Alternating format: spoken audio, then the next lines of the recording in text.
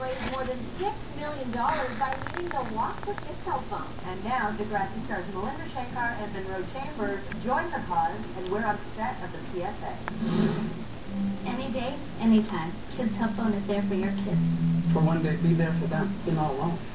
There's a lot of kids, when they have these things going on, they think that I'm segregated. I'm alone, and that's one word, alone. You're not.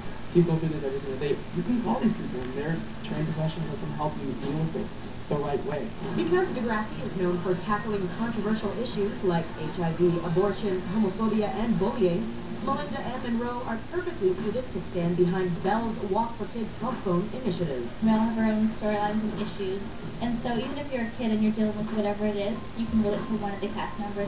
My character has a double life. At home, she has to be the good little strict Muslim girl, and outside she's like this boy crazy, fashionista girl, but she has to hide it. Eli, he has to live through OCD. He lives as a hoarder. Degrassi is so real. Yeah. Like that's where we're iconic. It's the kind of show that has the issue and resolves it in like a positive way. But like on the show, to come out of a difficult situation often means seeking outside support.